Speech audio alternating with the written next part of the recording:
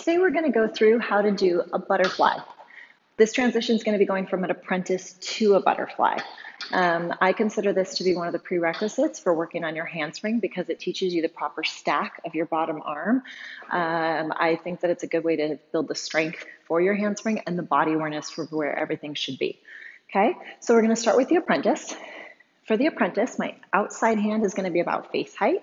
Okay, my inside hand is going to be arm down with the elbow either completely straight or mostly straight. Okay, I prefer the finger down. I like that because it puts the wrist in alignment. I feel like it's better to keep it nice and stacked and in proper alignment, less likely to injure the wrist. Some people prefer all the fingers wrapped. To me personally, I find that tends to make the wrist roll a little bit more, but personal preference. Okay, some people don't like having that finger down, so that one's up to you. Okay, so my inside hand is down, finger down, outside hand, face height. My inside leg is going to come up to about parallel or above. I don't want it to drop down. I want to think about squeezing this knee to my chest so that when I tip into my apprentice, I'm holding the pole with that hip. Okay, here's my apprentice. Knees can be bent, knees can be straight. When I go to the apprentice, if I start with my body on one side, I end up tipping so that my chest ends up on the other side.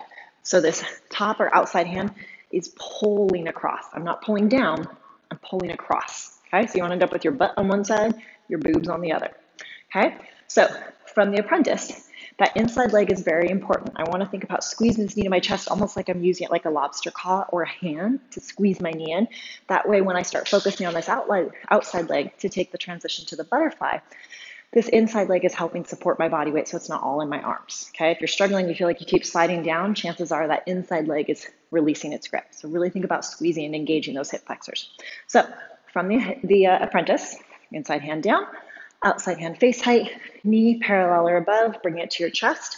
I'm going to tip. Once you're solid in your apprentice and you're able to hold this comfortably, the outside foot can come up above the hand. I'm hooking my ankle or my heel to the pole. Once that hooks, I'm going to slide my bottom hand, taking it up. I'm pushing out of my bottom shoulder, and I want to think about looking right at the pole, not out, but right at the pole. Okay? To come out, bring that hip back in, hook, and you can bring it down. Okay? So I'm going to show it to you from another angle. When I go into the butterfly, you want to think about bringing your bicep to your ear as much as possible, and you want to think about trying to have this in as straight as a line as possible so you're nice and stacked. If your arm's out here, a lot of pressure is going to be on your shoulder, and you're more likely to be sliding down the pole or possibly fall out of the move. If I'm stacked, I'm going to be able to hold and maintain that position a lot longer. It's the same idea as if I'm standing up straight, I can stand for hours. If I try and stand like this, it's going to be very difficult. Okay, so going to the apprentice again from another angle. Inside hand is down, outside hand across about face level into my apprentice. Hook that ankle, slide the hand, looking right at the pole, nice and stacked over my bottom shoulder.